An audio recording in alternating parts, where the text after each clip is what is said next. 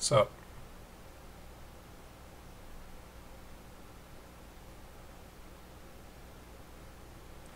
okay, now that that's over with, I just wanted to piss off Crimson for a little bit. My name is Vel. I've been playing D&D since I was 13, 14 years old. If you're wondering, I'm 36 now, so it's quite a many years. I've been DMing since I was 15 or 16. Yeah, so that's how long I've been playing, to give you a little backstory on my experience with D&D. I've always played in some manner, or tried to play in some manner. It kind of reminds me, there's some really cool moments from D&D that have stuck out and given me memories of my youth over the year, my childhood. So playing is almost a throwback to those times, sitting around a kitchen table till 4 a.m., you know, being yelled at by whoever's parents house we were in at that time, to keep it down a little bit because they were trying to sleep. But yeah, that's kind of the fun and kind of what we wanted to get back to with this game. Those long marathons, those when you didn't have responsibilities or anything like that. And now that we all are grown up, we definitely have these responsibilities, but it's nice to kind of go back to that time when you could take 12 hours out of your day and play a game, or do whatever you wanted to do and not have to worry about it.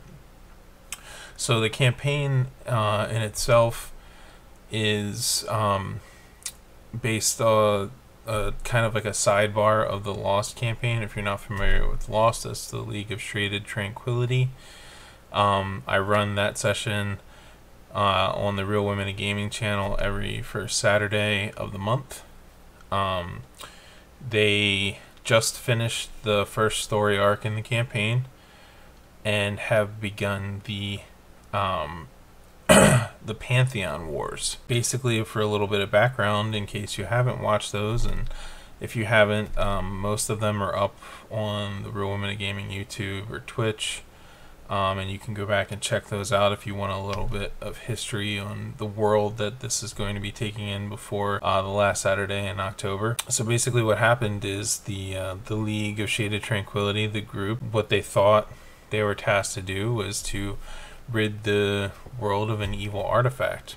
And it turns out that they were tricked by an old pantheon that had been long locked away to set them free by destroying the artifact. Basically, it's like a figurative gate, but it made the restraints that kept them where they were, and at bay. And now they have descended upon Lansik, which is the world that I made up and this takes place in, and they are causing havoc for the current pantheon that is in place. The difference is that the older pantheon used to walk among the mortals. They used to, influence things directly on a day-to-day basis. They used to be like, oh, I like that guy, I'm going to give him wealth and power, and they used to directly influence. And the newer pantheon that was able to usurp them kind of has that attitude of they stay where they're at in their realms, and once in a while they might help or do something, but they kind of have a more hands-off approach. And this is the battle of two ideologies of who's going to do what, which way is better. Nobody really knows. Some of the you might see these older pantheons as bad guys, and some of them have that evil tendencies, just like some of the newer pantheons like Bane and other gods have. But some of them are not bad gods. There's inherently good and bad in the world, in the pantheons. So it'll be kind of interesting to see this group take up the mantle for these pantheons, because what they have tasked them to do through the trickster god River, that's not his real name, it's what he's been called in Lost, they've been tasked to go and find the heart of the creator. And this heart has been said to, nobody knows where the heart is, but there is information on where the heart is on an island that is west of their current location as they meet for the first time. And they all know of each other. They all know of the different champions for the older gods. But they've never met, and they've just met for the first time, and that's kind of where we're picking up at. And then there's also something that each one of them have been tasked to do that the others are not aware of, and that'll be revealed in the opening video and probably showed during breaks as well, which makes it so that the other players aren't going to be watching during the breaks. They're not going to be watching the stream at all, so you can yell, they should have done this, they should have done that. They're not going to see it. We'll have people in the background running the stream, taking the donations, and each donation can affect the game.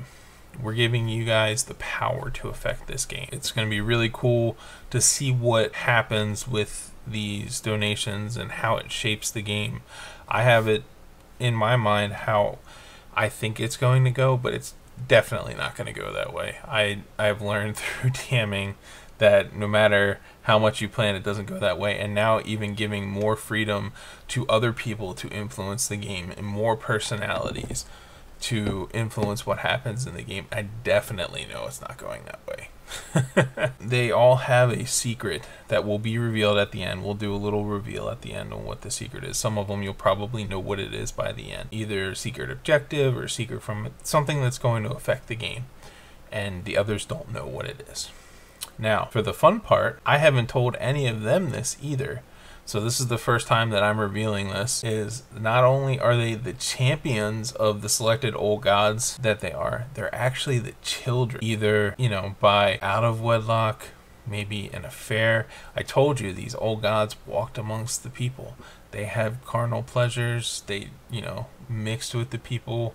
You know, if you kind of think of Zeus and, you know, the Greek mythology, you know, Hercules and stuff like that. So they are actually the offspring, whether they know it or not. You know, we'll figure that out beforehand and when we go into the story. But they're hearing that now just for the first time through this video if they're watching. And if they're not watching, then I guess they'll find out that day. So that's kind of a little bit of an exclusive that I just revealed to you guys. The other thing is that they're going to have some sort of power associated with that god because they are a child of that god. Now, I have written down what I want each one of them to have, but maybe if we get like a $20 donation beforehand, you guys can decide what that special power is. Nobody took the entertainment god. One of the things that I was going to have for the entertainment god is if they describe their spell or their attack in an entertaining way, like I cast a spell, but I do it, you know, in a dance, and they like danced a little bit at the table or something like that, it would be more powerful, either last longer or do more damage. But I really didn't have to flush that one out because nobody took that one. And it's not a piece of equipment, it's going to be something inherently in them, and each one of them is going to get this for being the champion and most importantly being the offspring of these older gods. So the donation levels, what we're going to do is for $5 you can give one person at the table advantage or disadvantage, one of the players. So you can make the next roll that they have at advantage or disadvantage, no matter what it is, it's the next roll that they have, because there's going to be a little bit of a stream delay, unfortunately, and that's just how things go with streaming. For $10, you can give myself, the DM, advantage or disadvantage. For $15, we actually just changed this. You get to make the player itself do something. So what I mean by that is instead of affecting the character's role, you can sit there and say, okay, well, that player, let's give an example, it's a Crimson. When she talks to anybody for the next half an hour, she can only speak in rhymes. Or she's right-handed, and I notice that she's, you know, she has to roll with her left hand for the next hour. Something to mess with the player. They have to, you know, touch their nose when they roll, or, you know, do something like that. I'm sure you guys can come up with a lot more things, and I've just given examples of what you can make the player do, you know, like almost like a drinking game or something that they have to do when you donate the $15. $20 is going to be an auto fail or success for either the DM or the players. So basically what will happen is you'll donate, we'll get notification that you donated, and you just designate who in the party or myself that you want to auto fail or succeed on the next time that they have to roll. And no matter what happens, it goes the way that you want it. You want them to succeed, they'll succeed. You want them to fail, they'll fail. So basically this dictates, you know, what happens in the game. Dice rolling happens outside of combat all the time. You know, make a performance check, make a persuasion check, stuff like that, so you guys can affect what happens outside of combat too. For $25, you get to basically create a minor NPC, and you can do whatever you want. You can basically say, I want this guy to be an elf, and he is crotchety, old, and racist against humans. That's, you know, happened in one of our campaigns before. I'll throw him in somewhere. It's not going to be like a big scene because it's a minor NPC, but he'll be in there, and I'll be like, you know, this person was, you know, such and such donated $25, and they came up with this person. And who knows, they might pop up again in the Lost campaign, because this is set in the Lost world. This is going on in the same world as Lost. So this stuff that gets created and thrown out there, it has a tendency of coming back. For $30, you get to put anything basically that you want into the game. A monster, a trap, a magic item, anything that you can come up with, anything that you want. You donate $30, I will put it in the game somehow. Even if it's, you know, 8 o'clock at night and we have a half an hour left, I will find some way to put it in the game. Trying not to wait that long because it's a little bit more difficult, but you can do that. So those are the donation levels. And if you want to do something that I didn't list there, talk to one of the people that are, we're going to have people monitoring chat all day long, and we'll figure something out. The last thing I wanted to put forth is there is a one-time special donation that I will take up to the day before the game, which is October 27th. If you donate $100, you get to make the final boss. And by what I mean by final boss is the final big bad that they fight. The person, you know, I'm not going to give away the story, but it's the big confrontation that they will have to face. And if you want to sit down with me and do step by step, I'll do that for about an hour. You know, we'll go through and walk through it. I have final okay over it because I don't want it to be like, oh, well, you know, they fight an ant, they step on it and they win because you want them to win. That's not going to be like that, because that's not fun for anybody. Or it's not going to be a Tarrasque and, you know, they're all just going to wipe. That's not fun for anybody either.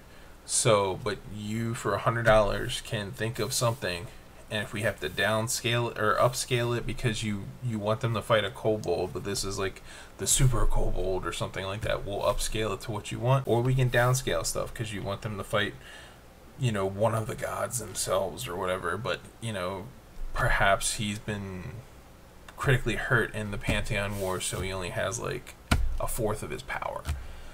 We will work with it. If you donate the $100, we will do that.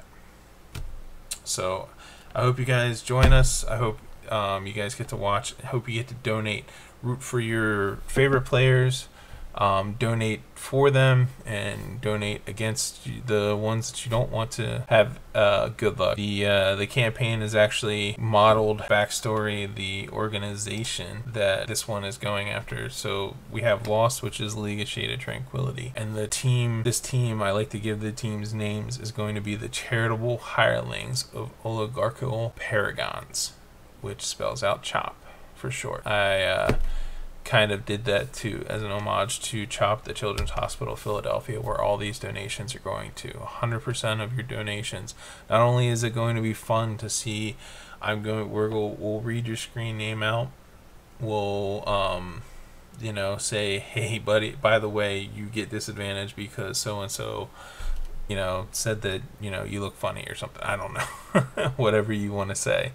We'll read the donations out. We'll, you know, the players will know they have advantage or disadvantage from this one person or whatever.